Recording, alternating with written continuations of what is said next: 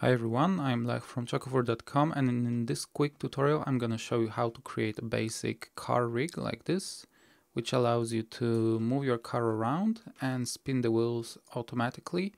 I think it's very useful if you want to do a nice motion blur renderings of the wheels, which look realistic, and you want to keep the car in motion. It's also handy if you want to move the car around, car or any other object actually, just by using one object that keeps all the pieces together. Yeah, so I'm using my free chocofur cars in this tutorial. I will switch to the first layer and we will begin with this model. So before we dive into creating the actual rig, I want to tell you a few words about the car itself. I also won't be covering all the aspects of Blender like in very detail, so I'll just quickly run through the options when I do the rig and won't, explain everything about them. So yeah, about the car, I have the elements grouped into those few base meshes. This is the car exterior.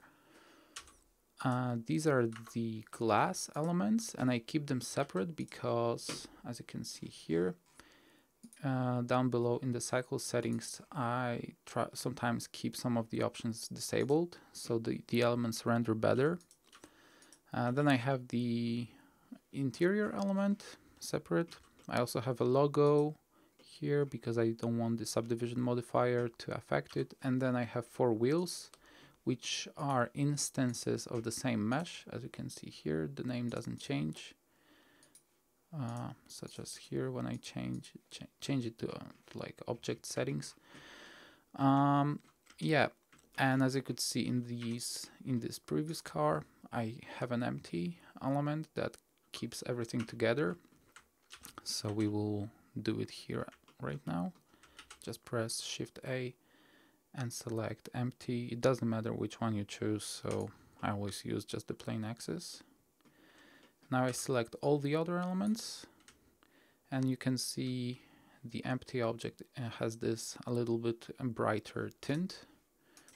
It always indicates the active selected object. So you have multiple objects selected, but the one that's highlighted is the actual active object. So when I press Ctrl P, set parent to object, it always means the highlighted object. Like when you press any option and you wonder what object is this tool talking about, it's always the highlighted object. So we want to parent everything to this empty and keep the transformation. So once we do it, you can see those little dotted arrows or lines appearing. Now when you select the empty object, you can move the car around. As you can see, we skipped the logo, so I repeat it. Yeah, and now everything follows the empty object, but the wheels don't spin. So I will show you how to make them more alive. So there are multiple ways to actually create this rotary motion on the wheels. In general, what we want to do is telling Blender to somehow convert the motion in the y-axis on the empty object into the rotation in the x-axis on the 4 wheels. And the way I'm doing it is using drivers, which can be accessed in the special panel here. You have to go to the graph editor and change the look or the mode here to drivers. As for now, nothing changes. That's why we need to go back to the 3D viewport. Now you press N key and go to the transformation settings here. So you can see we have the X rotation here. You right click, select add drivers and choose the last option here.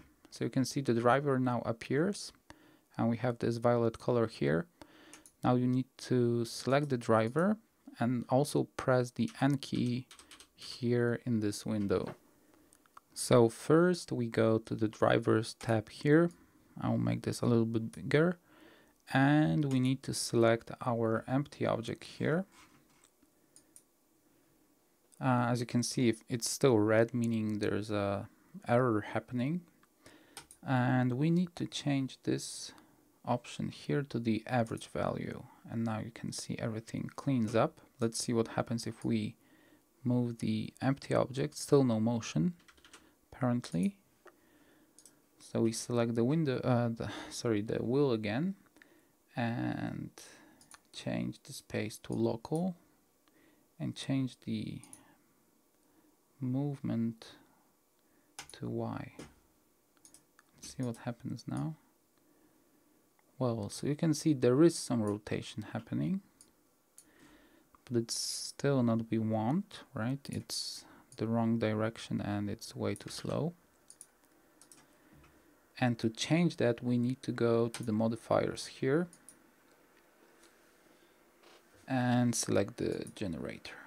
So the generator allows us modifying and multiplying the rotation and transformations happening here.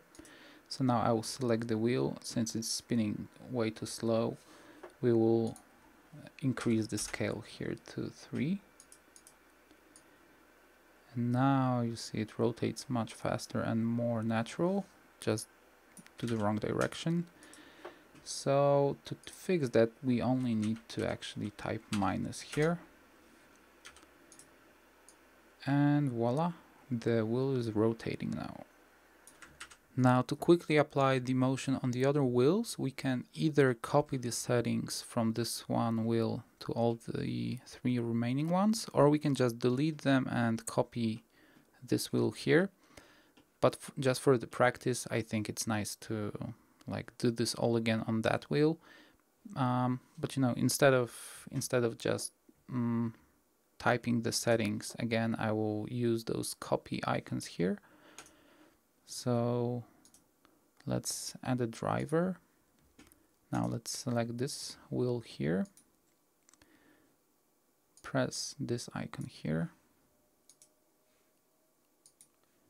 and now press this icon here. So you can see we have all the settings copied. We just need to change this option here. Now when you go to the modifiers, you can do exactly the same. So let's just press this button here and press this button here. So now both wheels are rotating except of these two. And yeah, we will fix the other 2 wheels simply by copying the 2 that already work. So I will go full screen. I'm selecting these 2 wheels, pressing Alt D instead of Shift D, so we have instances that use, you know, less memory. Now I press Ctrl M and X to mirror the wheels in the X axis.